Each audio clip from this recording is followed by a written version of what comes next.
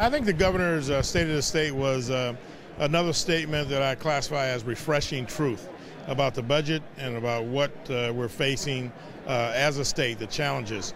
And so this is a transparent process. The governor made an appeal to both Democrats and Republicans to get the people involved, allow for his initiative, his revenue-generating initiatives to go to the ballot.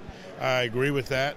And then within the parameters in which the governor has set this budget, I'm looking forward to a debate that will allow us to be fair to children and to seniors as we go forward.